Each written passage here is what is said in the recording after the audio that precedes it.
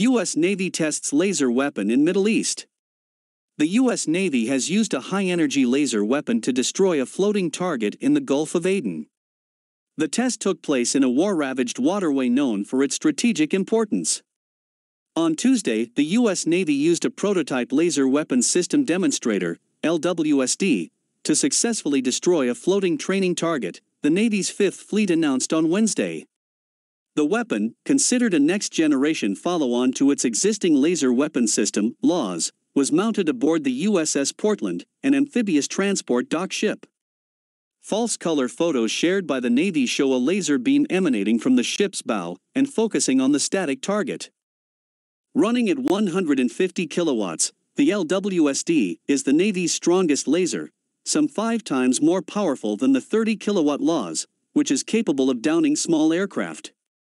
Tuesday's test firing was not its first trial run, the weapon having been used last year to bring down a drone over the Pacific Ocean.